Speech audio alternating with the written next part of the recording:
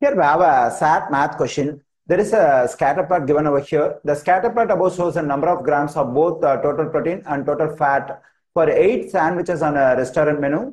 The line of best fit for the data is also shown. According to the line of best fit, which of the following is closest to the predicted increase in total fat in grams for every increase of 1 gram in total protein?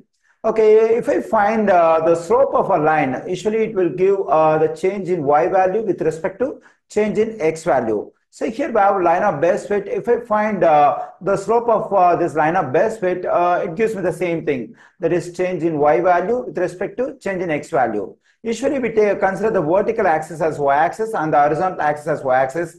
On the vertical axis we have total fat, and on the horizontal axis we have total protein. So the line of best, the slope of the line of best fit over here will give the change in y value. That is a change in total fat with respect to change in total protein. So that will give the result for the question to be answered over here. Okay, so now our aim is to find the slope of the line of best fit. So for that, I need 2 points on the line of best fit. Okay, let me choose 2 points on the line of best fit. Okay, let me consider the point over here. So at this point, the x coordinate is 20, and the y coordinate we have to get the y coordinate. This point is almost close to halfway between 30 and 40. So halfway means is 35, but this point is not exactly the middle of 30 and 40. It's very close to the middle value of 30 and 40. So I can consider 34 as y coordinate over here. Okay, let me choose another point over here. At this point, the x coordinate is 30. And the y coordinate, so it's almost close to 50. I think we can take the y coordinate as 48. Okay, now I've taken the 2 points on the line of best fit, that is 20, 34. And the other point is 30, 48. Okay, now let me consider the first point as x1, y1, and the second point as x2, y2.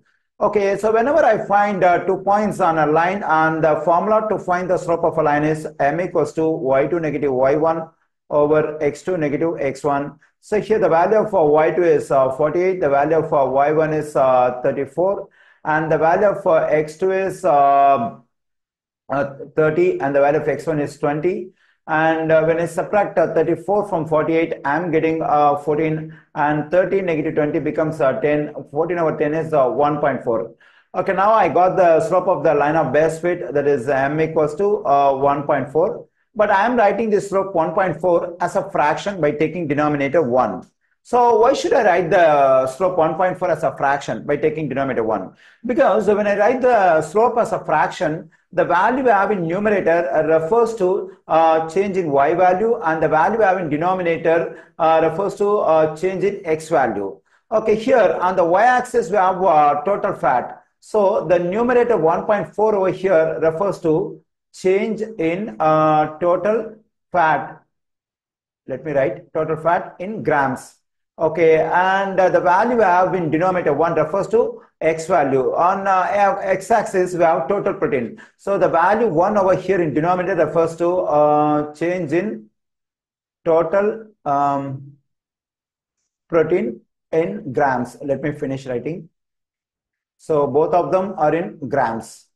Okay, now let's understand this context. Here we have a positive value. So that is the total fat increases by 1.4 grams for every 1 gram increase in total protein. So now we got the answer. That is predicted increase in total fat is 1.4 grams for every increase of 1 gram in total protein. So when I look at the options over here, so the answer, the value we have in option C is very close to the one what we got over here. So the correct answer choice for this question is option C.